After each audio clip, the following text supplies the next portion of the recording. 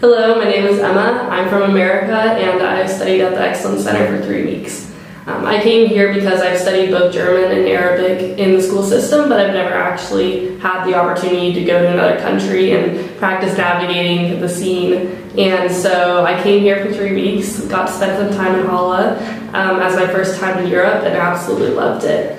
I started working at the Excellence Center and found the atmosphere to be really welcoming. I got to know the people working here over the 3 weeks, and I got to learn how to teach in different ways, but also received some of my own Arabic learning.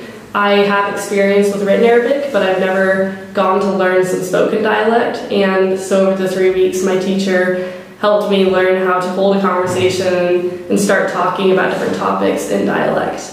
I really enjoyed my time here, getting to know everyone and getting that cultural and language immersion. One of the biggest things for me was my host family too. They're really welcoming and just welcomed me into their home.